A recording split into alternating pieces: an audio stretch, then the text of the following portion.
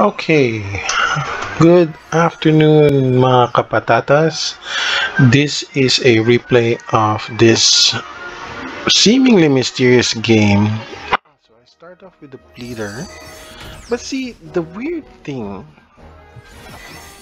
I see. Let's see what he's got on his Kestra. I see this arrow. Okay, that's why. Okay, so let's talk about this, hey? Because he's got an enhanced effect card here, which is this thing. So what it does is this card targets the second closest enemy, but it reduces the base stat to minus 10%. And hence, when he attacked me, it went to my beast instead of my frontline man, which effectively limited my beast for a little while. But it wasn't that significant because it was the start of the game. And that's the reason why I don't really recommend using Kestrel as a game starter, because it's there's a lot less chance of it being effective, right? So, but usually mid-game and later in the game, Kestrel is very effective. So for, like in this case, I use my Kestrel to silence this birdie over there. Alright, and see the next turn for him, there's more chances that he will have cards from this Axie.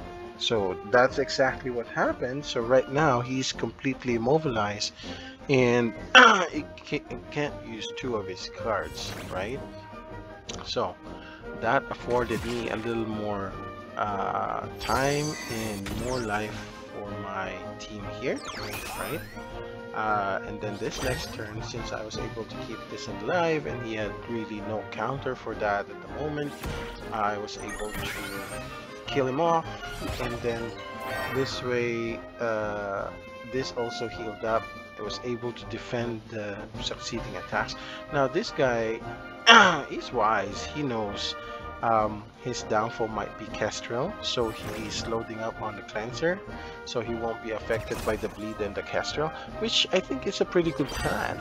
However, it just so happened that my draw was pretty good, so I was able to bring out a Mavis to add to my defense.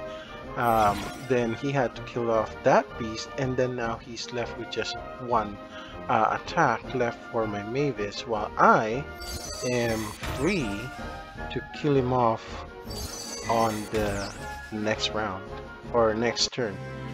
And that's exactly what happened. So nice victory, nice tactics. Again, if you want to see more of this, don't forget to hit like, subscribe, and hit that notification bell. Thank you very much for your support. See you guys soon.